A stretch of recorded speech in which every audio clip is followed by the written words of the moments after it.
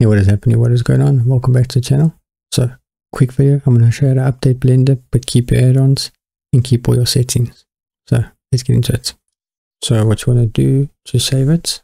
Go File, go down here to Defaults, then click Save Startup File, then close Blender.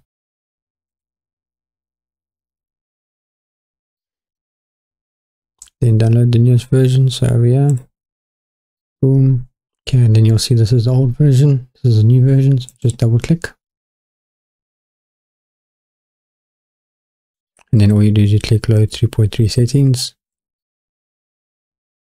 Give it a few seconds.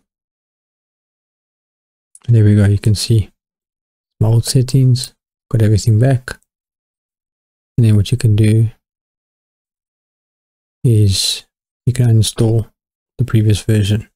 Okay, so hopefully you enjoyed the video. If you did, smash the like button. I'll see you next one.